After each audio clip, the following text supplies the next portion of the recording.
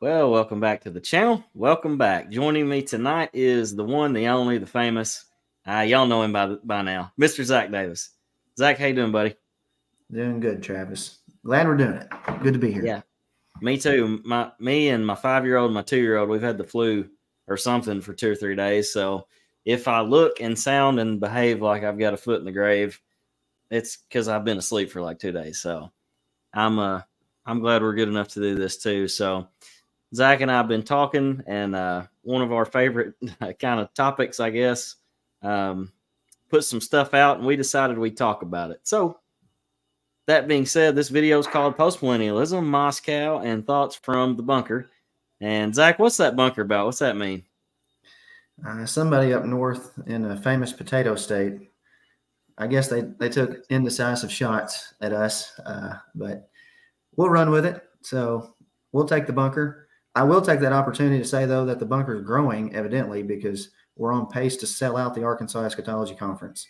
So if anybody is interested in coming and being a part of that, that would be time to go and buy the tickets, and we'll put the link to that down below. Yeah, absolutely mind-blowing. Gonna be a good time, though. So, all right. So where we're going with this, a CREC pastor named Jeremy Sexton recently released a critique of postmillennialism, and you can see the title page for his article below. But in this article, this guy came out, I mean, guns blazing. It was a really well-written article, really well-researched. I'll give him that. But he dropped names, including that of Douglas Wilson, pastor of Christ Church in Moscow, Idaho. And I think probably everybody watching this is familiar with Doug. He's a very big-name guy. But Pastor Wilson, who is not exactly known for backing down from a fight, unless that fight includes guys named Mike Sullivan or Don Preston, he fired back with his own piece, and you can see that below too. This is snipped straight from the blog and Mayblog page, and he titled it "A Sevenfold Rejoinder to Jeremy Sexton." So after reading both these articles, and I'll admit Jeremy's article took a long time because it was a really long article, but what became clear to me is that Pastor Sexton, he put a lot of time and effort and exegesis into his, whereas just being honest, the vibe that I got from Doug's is that he more or less just responded for the sake of responding. After all, it was what he called just a rejoinder, which by definition is simply a reply, especially a quick, witty, or critical one, to a question or remark. That's not really relevant, regardless of who did more work. What we're here to discuss tonight, that's why me and Zach are doing this, is who was right. And by right, we mean who was biblical. Because there were some good things said, I felt like, on both sides. But Zach, I think both guys kind of whiffed it in some major areas too. And so we're not going to go in depth and talk about every single possible thing that we could have, but we are going to look at a couple. Is that fair? Yeah, so it's not our aim, just so everybody knows. We know we're not doing a comprehensive deal here. So, right. Just a couple main issues. We'll hit the enemies, we'll hit some Great Commission stuff, and run some trails on that. Yeah, so we're going to look at some, not all, of the things these guys said. And like Zach said, we're going to start with the Great Commission. So Jeremy said this, and Doug quoted this in his article. So, and you can just assume if I'm saying Jeremy, I'm talking about his article. If it says Doug, that's his article. But Jeremy says, fourth, the apostolic era saw the success of the Great Commission. And then Doug responds with this really long paragraph. Bear with me. But he says, now I happen to agree that what Christ was talking about in Matthew 24:14 did happen back in the first century. And so the way was cleared for the end of Jerusalem to come. That chapter is all about the destruction of 70 AD and the gospel being declared throughout the entire Roman Empire. Oikumene was all part of the run-up to that. It was not as though the Mayans had to hear the gospel preached before the days of vengeance could descend upon Judea. But when Christ gave his great commission to the disciples, the Mayans and the Japanese and the Eskimos and the Zulu and whatever other tribe his missionaries might ever encounter were very much in view. The Great Commission is not fulfilled until all the nations are baptized and discipled, and they stay baptized and discipled. In the Gospel of Mark, we are told to go into all the world and to preach the gospel to every creature. If it is moving, preach the gospel. As far as that is concerned, we are nowhere close to being done with that assigned task. Zach, I saw you grinning through the entire thing, and I know what you're thinking. And I think if we hit the next slide, that'll probably shed some clarity on that. Well, let me back up, because he said something here that I thought was funny, and I'm sure you caught it too. But he said back in the 1st century, the way was cleared for the end of Jerusalem to come. So he qualified the end there. Did you catch that? Not just the end, as the disciples put it, but the end of Jerusalem. Well, that end's going to come up a little bit later, and I think that's why you're mentioning that right now. That he's notice and remember this for later when we get to some anonymous chapter called 1 Corinthians 15 about an end that Doug has already qualified. Yeah, that's right. So anyway, Zach, are we still waiting on the Great Commission to be fulfilled? No, we're not. I don't think that we are. And the reason that we say that is because the scripture tells us plainly that it has been. And what the main thing we're fixing to trace out is all the wording that's here. And I've done this before and took a little bit of heat over saying this, but it still can't be refuted biblically. I don't know if Doug knows it or not. I mean, surely somebody's shown him a chart like this. I mean, we're not the first ones to come up with this. So if they can see the consistency here, the main thrust of what you and I are going to talk about is that you can't separate the comings of 24:14 and Matthew 28, the Great Commission text. That's exactly right. And so looking at this chart, what we just wanted to show y'all is that in your New Testament, there are 5 Greek words that somehow or another are all interrelated to this Great Commission, the gospel going forth, the nations being discipled and so forth before the end. And we've laid them out here in a pretty easy way to see. You can see the prediction as well as the corresponding fulfillment. And so the first one is the word oikumene, which is the one Doug just mentioned in that article. But the prediction is Matthew 24:14. And this gospel of the kingdom will be proclaimed throughout the whole world, the oikumene, as a testimony to all nations, and then the end will come. And then you see the fulfillment, the Apostle Paul in Romans 10:18. Zach, some 20 or so years later, saying, "But I say, have they not heard? Yes, indeed, their sound has gone out to all the earth, and their words to the end of the world." So Jesus is saying the gospel is going to go to the whole world, and Paul is saying that it had done that. Christ's words will fulfilled. Zach, you want to take ethnos? Yeah, ethnos, the predictions in Mark 13:10, and the gospel must first be proclaimed to all nations, ethnos. And you see the fulfillment in Romans chapter 16:26. But has now been disclosed and through the prophetic writings has been made known to all nations, ethnos, according to the revelation of the mystery that was kept secret for long ages. One thing that's interesting about ethnos and the understanding of it is that, number one, you see the consistency right here in Romans chapter 16, verse 26, that it's already happened. And Mark stated it would happen. Doug has this understanding in mind. So this lays the foundation for setting himself up, I think, for failure when we get to Matthew chapter 28. Because you're right in the paradigm of 80-70 in Matthew 24:14 in this Mark 13 text, which is the equivalent of Matthew 24:14 that Doug would take and put this in the 1st century. But where he's going to run into problems is when we see ethnos a little bit later in the slideshow. So remember ethnos, and we'll trace it for you in just a little bit to show you how Doug runs into some inconsistencies by separating these two things.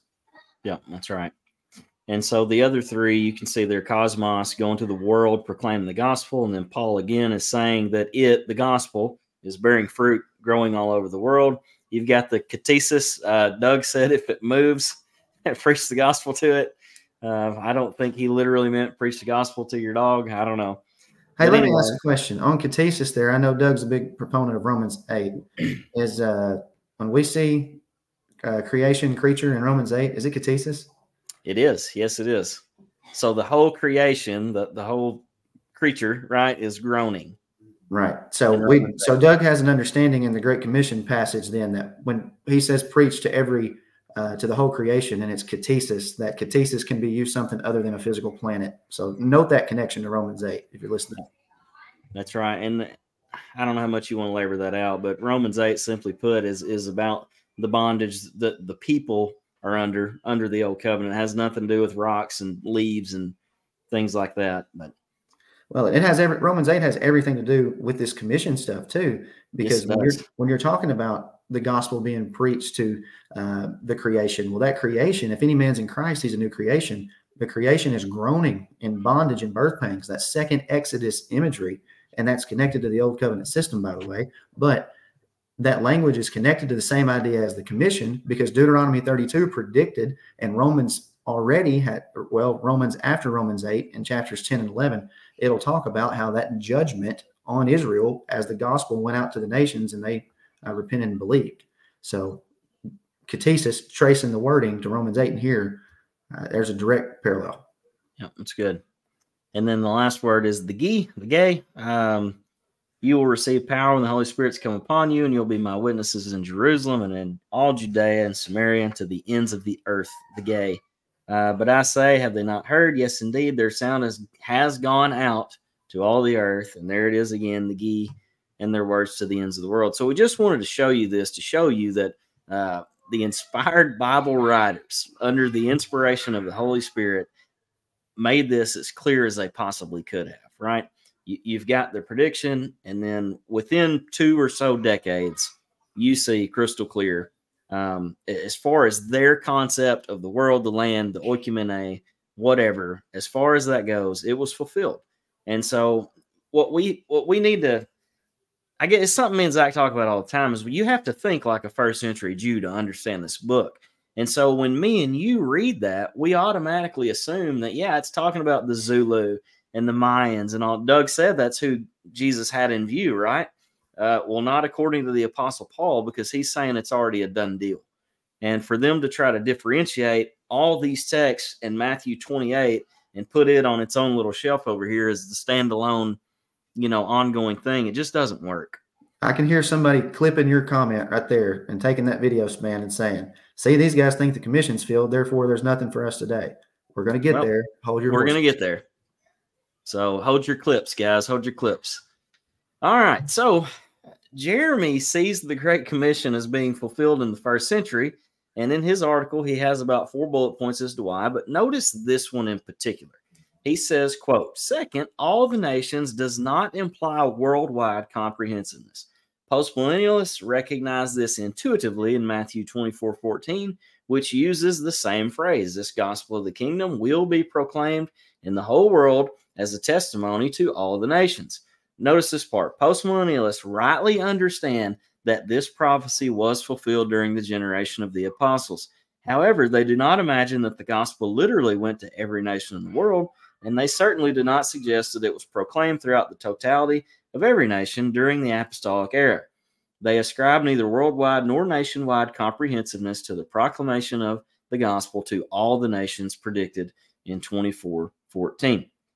So he at least appears to agree here, Zach, that all the nations in the Olivet Discourse refers to the nations of the Roman Empire. Is that fair? I think that's what he's saying. He's saying, and again, I want to highlight this. He agrees that postmillennialists rightly understand that this prophecy was fulfilled during their generation. But watch what he does with these nations later on. And this just really stuck out to me. So toward the end of the article, and again, this thing's long. I think it took me like 20 minutes to read this thing. But he's hammering Doug for taking Revelation 19:11 through 21 to be fulfilled in AD 70. And here's his whole beef, because this is a time when there's this war going on, and in the postmillennial scheme, well, that can't be, because you have this increased peace, right, that's going to lead to this golden era. And so he's basically calling Wilson a hypocrite for believing his view. But he says this. He says, Wilson overlooks the universal scope, notice that, of this battle in which the returning Jesus will smite the nations. Wilson fails to comment on 1915, which demands his remarks, so it remains unclear how the nations can refer to Jerusalem. Nor does he justify restricting the referent of the kings of the earth and their armies to Jerusalem. All unbelievers on earth are slain in this battle, not merely those in Jerusalem. By all accounts, including Wilson, 16:14 describes the same battle, which involves the kings of the whole world. The apocalypse unyieldingly precludes Wilson's localization. And again, that's from Jeremy. So the point is, when Jesus, according to Jeremy Sexton, when Jesus speaks of the nations, the ethnos, hearing the gospel before the end, that's local. But when John speaks of Jesus striking the nations, the ethnos, before the end, that's universal and it involves every unbeliever in the whole wide world. You think it's because they can't, it's because there's other questions that they don't have answered that they can't use consistency? I guess it's got to be that. I mean, because he's probably got questions about all kind of stuff. This year, I mean, like who the harlot is, and I mean, there's probably a lot of things like that they don't know, so they can't see the connection because they can't answer those other questions. And I admit that's a problem because, I mean, we went through the same thing. Like there's things like this that are so clear, and Jeremy can see that. I mean, he's literally saying that. How you can go from what Jesus said to what John said and not make it the same thing is there's no exegetical contextualization that's going to lead you to do anything different with the usage of that language. Well, not to mention, there's been tons of work by people from all different camps that will make note of the fact that the Roman armies consisted of people from all over the place, right? There was representatives from all sorts of nations that were part of this war. And so I don't have a problem saying it's Jerusalem at all. And I don't think there's any contradiction there. No, we'll prove something on that here in just a little bit. So let's keep going. And we said we would circle back to this, but Doug does touch on something that we need to discuss. He says this, and this is a fair question. All right, listen to this. He says, now in order to have the way clear for the end to come, the gospel needs to have gone out to all the nations. But if the claim is made that we have fulfilled this sign of the end, then what further need is there for any continued mission work? This argument confounds the end of the Judaic system of worship and the end of the world. Can the Great Commission be fulfilled and yet somehow still be authoritative and ongoing? And if it is authoritative and ongoing, then why do we think it was fulfilled? Now, I know you're chomping at the bit here, so before you jump in, I just want to highlight that sentence where he says this argument confounds the end of the Judaic system of worship and the end of the world. I would say, Doug, you have confounded that, and you can't show me that anywhere in your Bible. Anyway. I remember being post-millennial and confused. Yeah, absolutely. All right, I'll make a point on the end. So you've got a couple different ideas of the end. Doug's already clarified, Matthew 24:14, that the end comes there. Okay, that is speaking of 80-70. By the way, Ken Gentry does it too. Last I checked, unless he's changed his position, he takes the end in 24:14 to be 80-70. So he's going to have the same problem because Ken Gentry also is going to take Matthew 28 future. Well, let me just give you one example. Doug believes that 2 Peter chapter 3, the destruction of the elements in heavens and earth, Doug believes that's already fulfilled.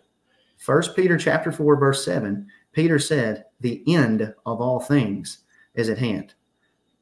There is no distinction between the end in Matthew chapter 24 and in 1 Peter chapter 4. Doug's consistent there.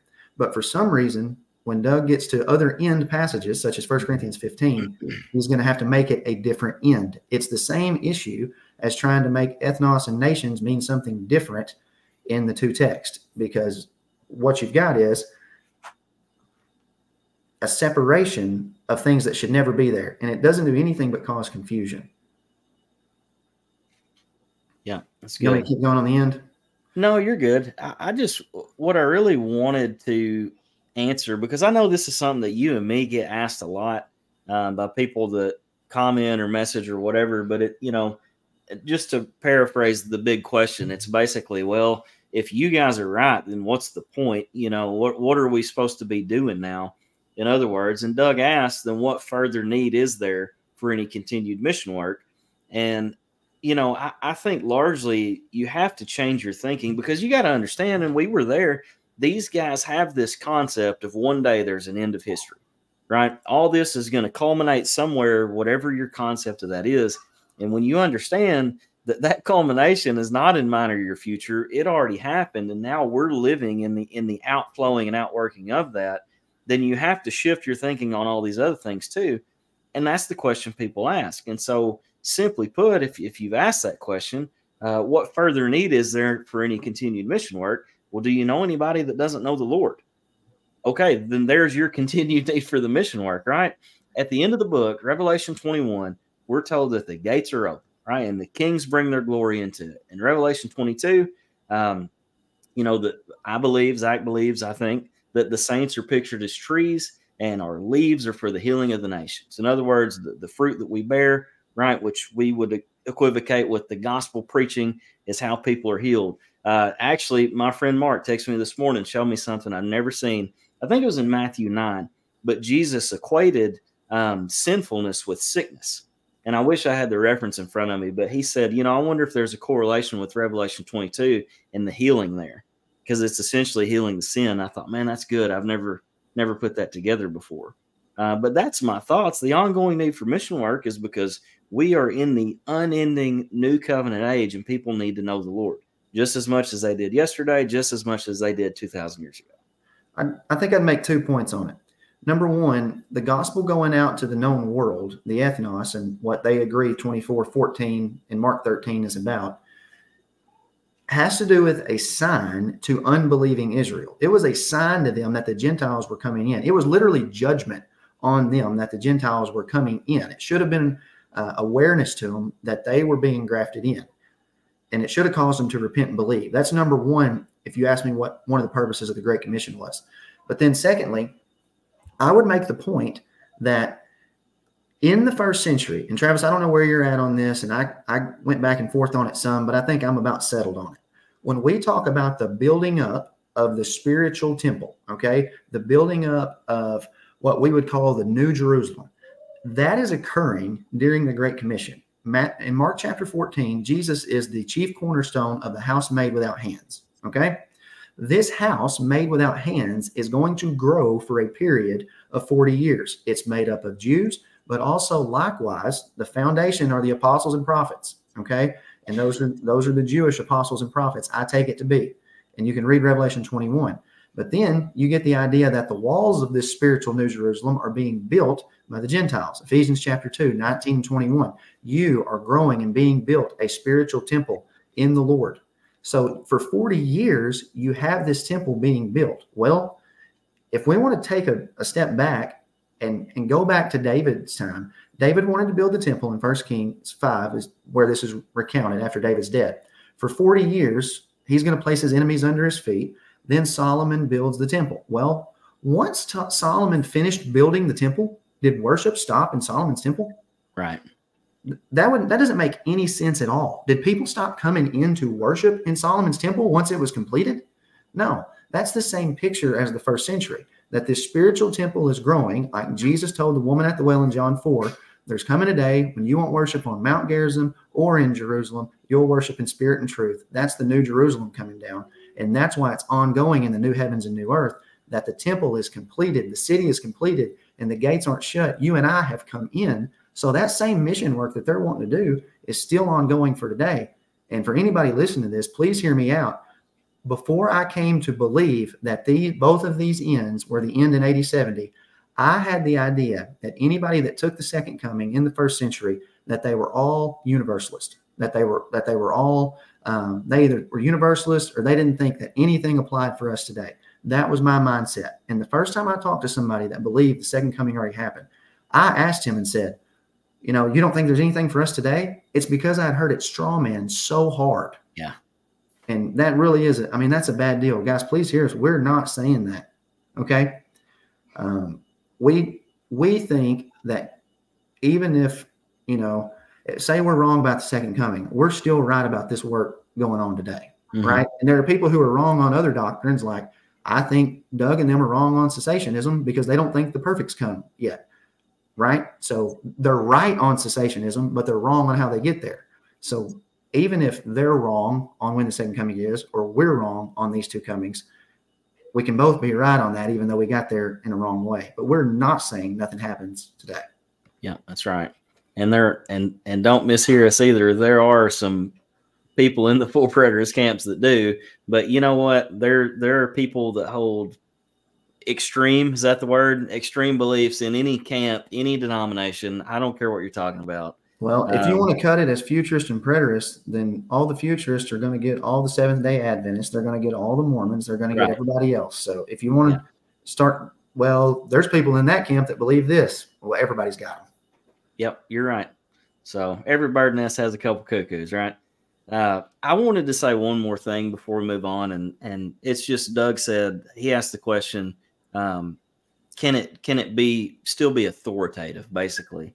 And the undertone there is, you have to be following a direct order, essentially, to be wanting to disciple your neighbor and to share the gospel.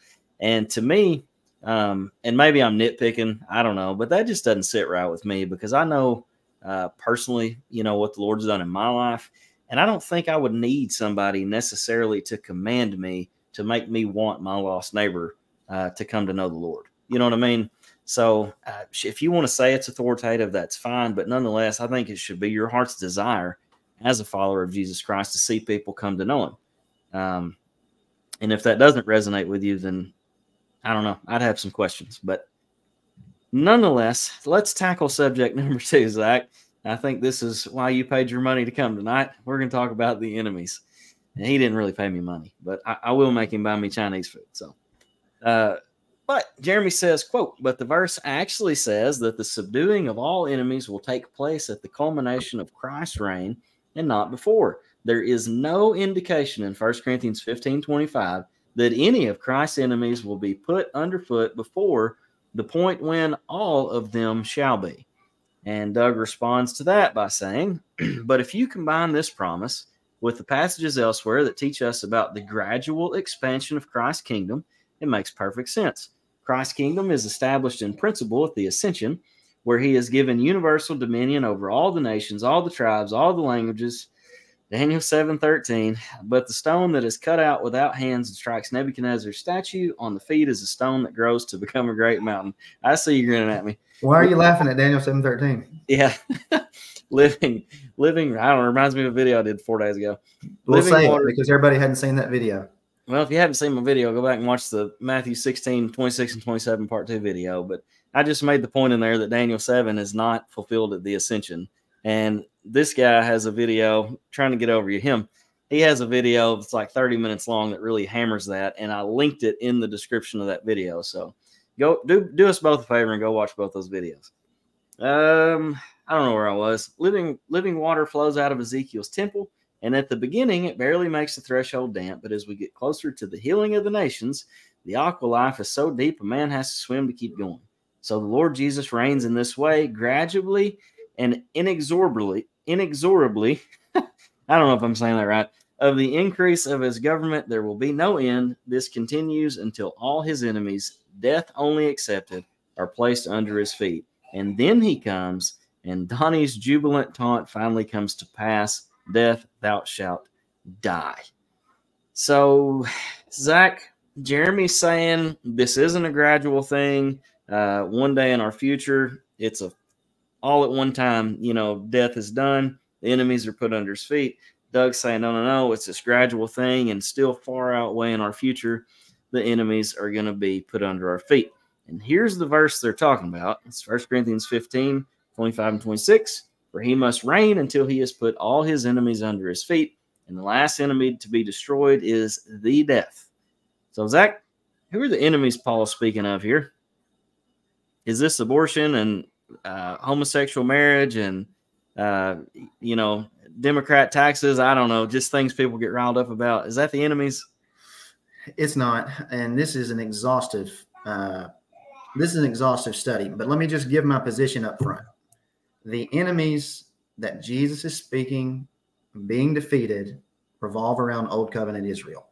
And specifically, it involves the law. And there's 3 things, and I was talking to somebody last night for a couple hours. There's 3 things that are connected in the Bible. Number 1, death. Number 2, the law. And number 3, the enemies. Satan, death, law, enemies. That's 4. They're all connected, okay? If I just keep thinking, we'll think of more because they're all connected. Satan, death, law, enemies. They all have the same exact context. You're going to see them here. For he must reign till he's put all his enemies under his feet, okay? Those enemies are going to have a direct correlation to the idea of the law because it's connected to Israel, and Satan because Satan's going to be connected to Israel, and the death. We didn't put this in here, I don't think. But later in 1 Corinthians 15, he says that the sting of death is sin, and the strength of sin is the law. Okay, there's your connection right there. These enemies and death will be defeated once the law is removed. These enemies and death will be defeated once the law is removed. Now you say, Zach, how come Doug can't see that the enemies have been defeated? Well, partly because Doug doesn't agree with the kind of death that is in view. When Doug says that death must be defeated one day, what he's thinking is physical death. When Travis and I read death, we're talking about a covenantal separation from God, and that separation from God was held by the old covenant system. 2 Corinthians chapter 3, I think beginning in verse 7, it says that the old covenant was the covenant of death. If the ministry of death was engraved on stone tablets, then the ministry of life was engraved on the heart through the Holy Spirit and the new covenant work of Christ. The old covenant and the law is directly connected to the death. There's no way around it. Yep. No way around it. My thoughts just hearing you say that is just kind of a common sense logic question. And that's, if the law being done away with or being fulfilled, however you want to word it, is what does away with death or the death, then and you ask the question to just about any living, breathing Christian, are we under the law today? They're going to tell you no. Then why do people still die?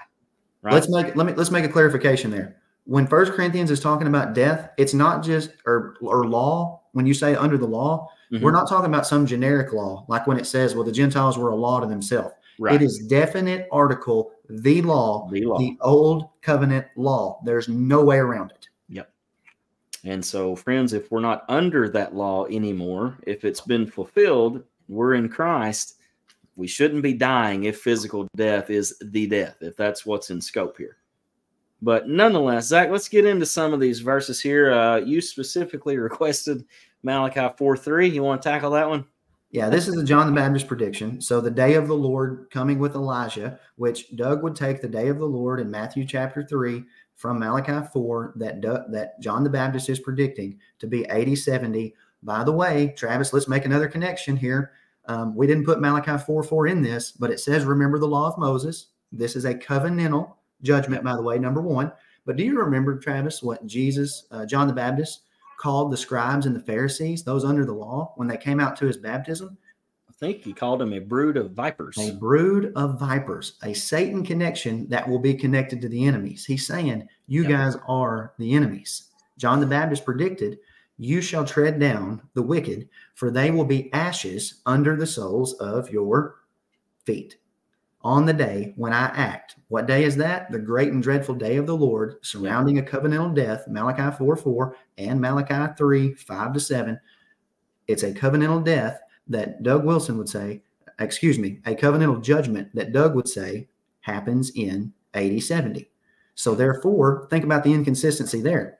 These enemies are going to be placed under their feet on the covenantal day of judgment of the Lord that Doug agrees that Malachi 4 would be predicting, that John the Baptist in Matthew 3 would be predicting, and that the book of Revelation would be predicting.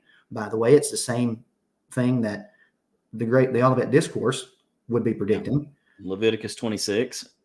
Yet, when those enemies are defeated, that's not good enough for Doug. Okay? Those enemies are defeated, but that's not good enough for Doug. That is clearly a direct correlation to the most quoted verse in the New Testament, Psalm 110. The Lord said to my Lord, sit at my right hand till I make your enemies a footstool for your feet. That's the postmillennial mantra. Well, if you'll think about just that whole idea of these enemies being made a footstool for your feet, there's a direct connection to the law and the old covenant. That's here. It's undeniable. Revelation 3:9 is the fulfillment of Malachi 4:3. It's the fulfillment of Psalm 110. By the way, let me make this note. If I'm remembering right, Psalm 110 is quoted the most. Psalm 110, in Psalm 110, if you want to use metalepsis, anytime Psalm 110 is quoted, the whole thing's in mind. Psalm 110 is quoted the most, Travis. Guess in which book? Hebrews, a covenantal book. Yeah. Well, I was thinking too, as you were talking about Malachi 4, isn't Malachi 3 where he's just hammering the priesthood for being corrupt? Okay, well, that's the same thought in Hebrews. He's talking about a better priesthood, right, than the old one. So all this stuff is interwoven. Is that what you're saying? And in all of these texts, it's pretty clear that the enemies that are in view to the first century Jew, especially, would have been the corrupt religious leaders of Old Covenant Israel. You're exactly right. Let me give you one connection. Malachi 3:7. Well, that's section 3, 5, 6, and 7, 8. The prediction was that judgment would come upon them for forbidding the alien, forbidding justice to the alien. Well, that's directly from the law. Go back to Deuteronomy. That's in Deuteronomy. If you forbid justice to the alien, the foreigner, the Gentile, the stranger that doesn't know me, is not in the covenant, you're going to face judgment. Well, that's exactly what Paul says in 1 Thessalonians chapter 2, verses 13 to 16, that they were doing, that the Jews were forbidding justice to the alien by not having that. And then he says, but wait, judgment's about to come upon them. What judgment? Covenantal judgment. You say, Zach, how are you going to connect that then to the book of Revelation? Friends, we don't have to. Doug does that. Read when the man comes around. He gets that. But there's just an inconsistency to connect all this together. You want to take Revelation 3:9 or you want me to? Well, I think you already touched on that, but do it again. I don't think I read it all. Behold, here we go. Tell me if this sounds like Malachi 4:3 and Psalm 110 and 1 Corinthians 15. Behold, I will make those of the synagogue of Satan who say that they are Jews and are not, but lie. Okay, note the connection there. We've got a Satan connection, same as John the Baptist, Matthew 3, same as Jesus in Matthew 23. They're not really Jews. Right. They're not true Jews, ethnic, but they don't believe in the Messiah. Yep. But lie. Behold, I will make them come and bow down before your feet. Well, that's Malachi 3. They will be ashes under the soles of your feet. Who are the they in Malachi 4? Those that believe in the Messiah. Who are they in Revelation 3:9? The church, those that believe in the Messiah. They will come and worship before your feet. The old covenant system will be put under the new covenant system.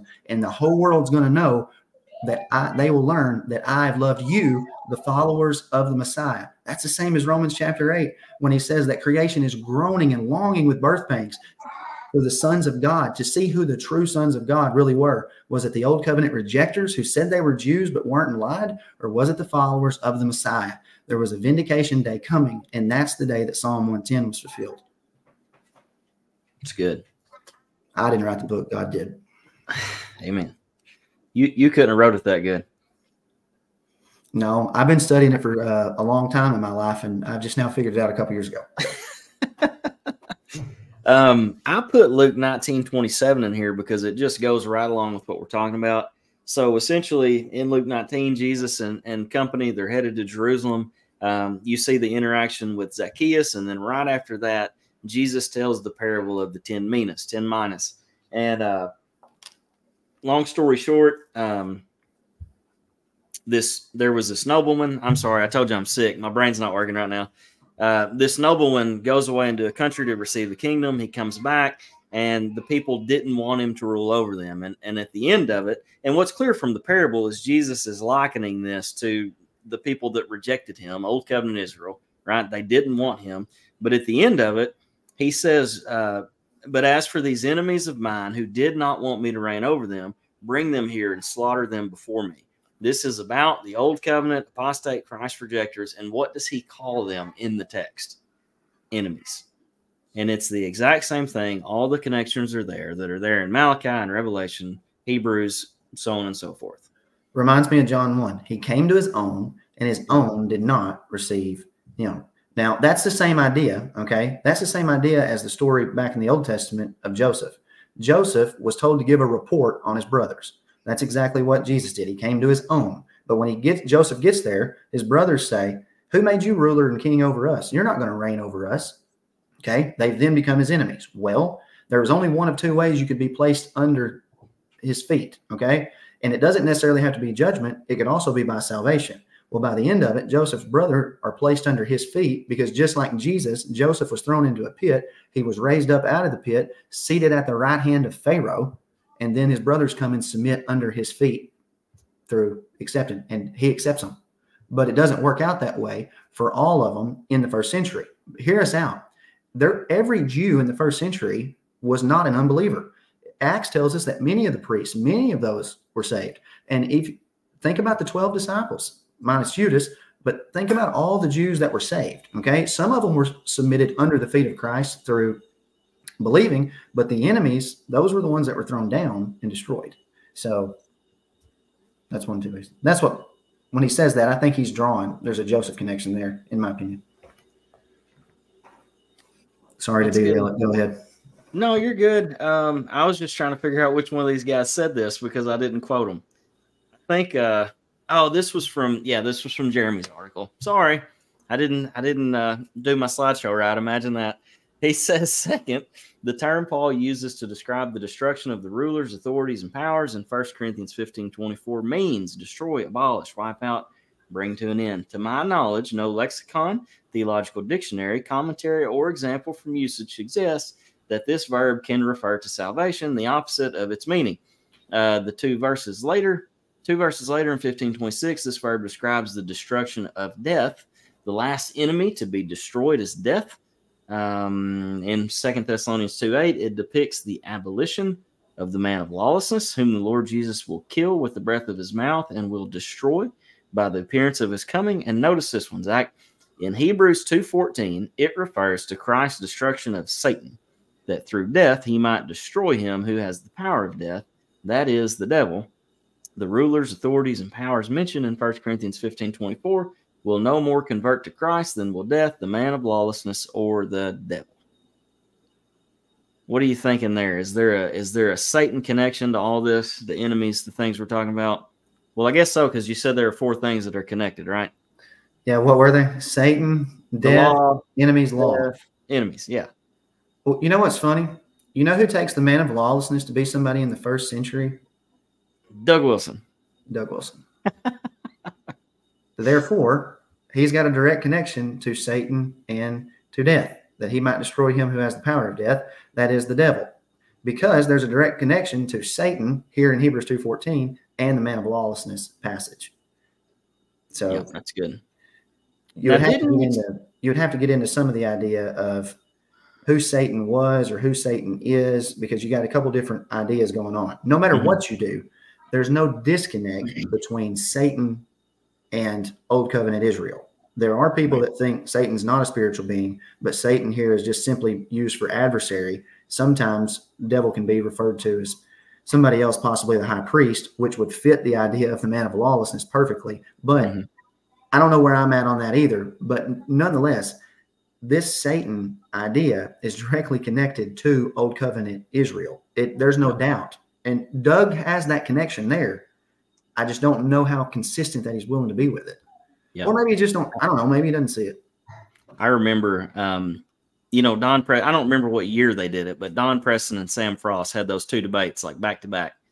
And in one of them, Sam tried to pin him in Revelation somewhere on the fact that, Don basically took the view that in Revelation, not necessarily the whole thing, but in Revelation, the Satan references were Old Covenant Israel. And I remember thinking, man, that's the craziest thing I've ever heard. Where's he getting that?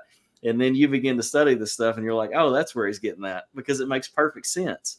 Yeah. And just one example of many, apart from everything that we've already talked about, we put here on the screen for you, because there is a connection being made in the text.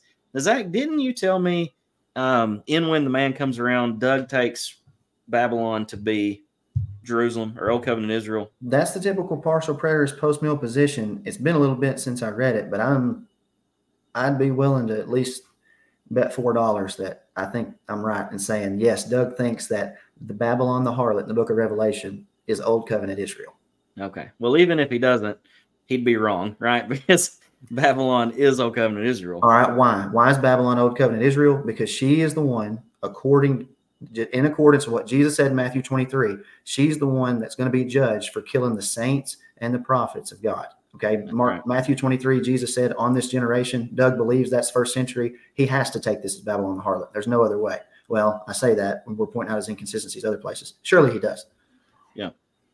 Well, she's also the same city as Sodom and Egypt, where our Lord was crucified, right? So there's really no wiggling out of that. But point is, Revelation 18 is about Babylon being thrown down, being destroyed, being judged, whatever words you want to use.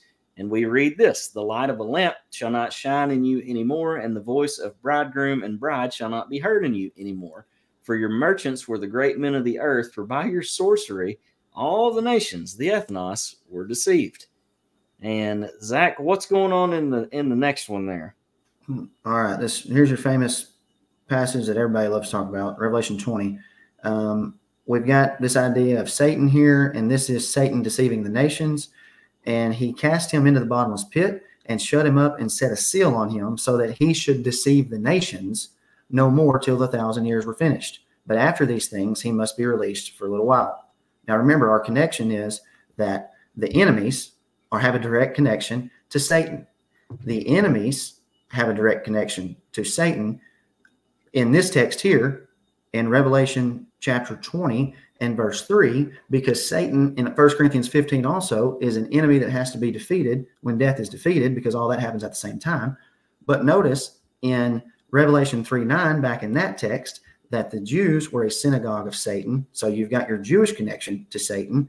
And now you would ask the question, well, if there's a Jewish connection to Satan, then how in the world, I got asked this yesterday, how in the world was the Jewish system deceiving the nations? Well, they were deceiving the nations in this context, okay? Not the Zulu and all the other places, but in the first century known world, the Jews were deceiving the nation, the old covenant system, because instead of leading them to worship Yahweh, they were leading them into worship not of Yahweh. They were the harlot, they were the adulterer, they were the one that would be thrown down. So if you take that to Revelation chapter 20, and you say, okay, Zach, he cast him into the bottomless pit and shut him up and set a seal on him, that he should deceive the nations no more till the 1,000 years were finished. Okay, what's the significance of that? Well, it's the same significance as Revelation 12. 12 and 20 are parallel. When the accuser is thrown down in 12, he loses the power to rule and reign. Well, when Satan here, which is connected to Old Covenant Israel, whether he is Old Covenant Israel or just merely connected to him, which we could delve that out, and I'm currently working through that.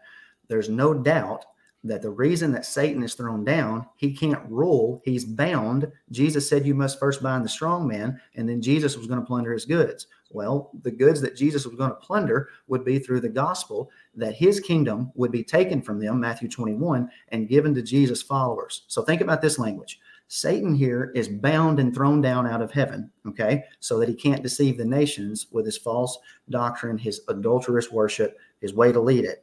God, according to the Apostle Paul, had raised up those that believed in the Messiah, seated them in heavenly places. They were now the rulers, and that's why the Old Covenant system couldn't deceive the nations anymore during the time of the Great Commission, so that the gospel could go forth and be proclaimed, and the church would be victorious in that.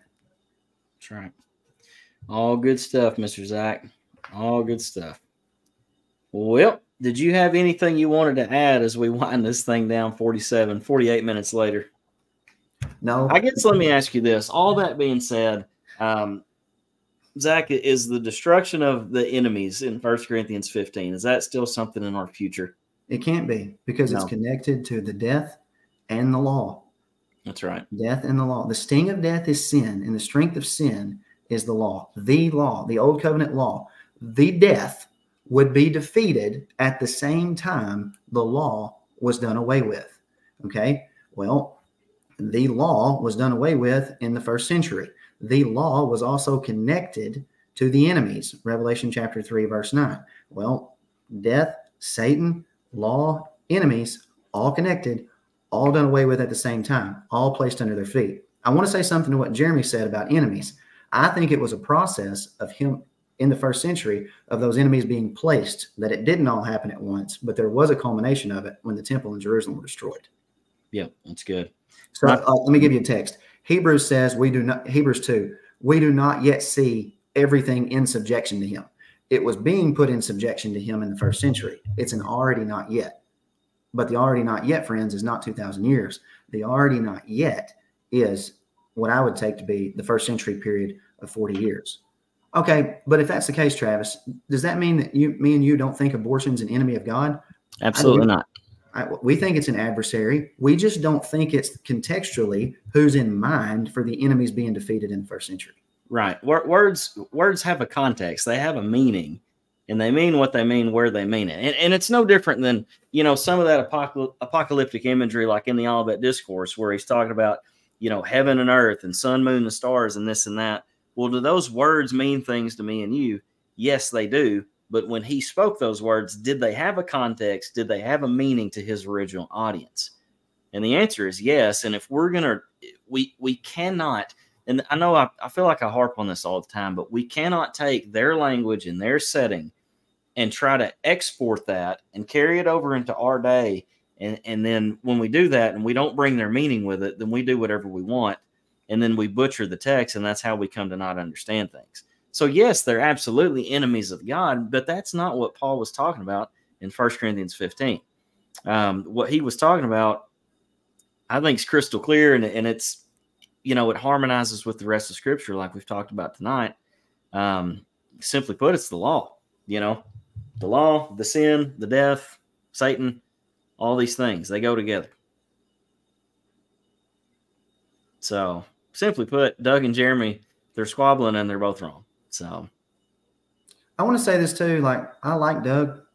I've learned a lot from Doug. Like, you have too. I would love to sit down and talk to you guys if y'all ever see this. Like, I mean, maybe you can show me where I'm wrong on this stuff. Like, but I'd love to sit down and have a conversation. We can do it just like this, and nobody ever has to see it. They don't even have to know you talk to us.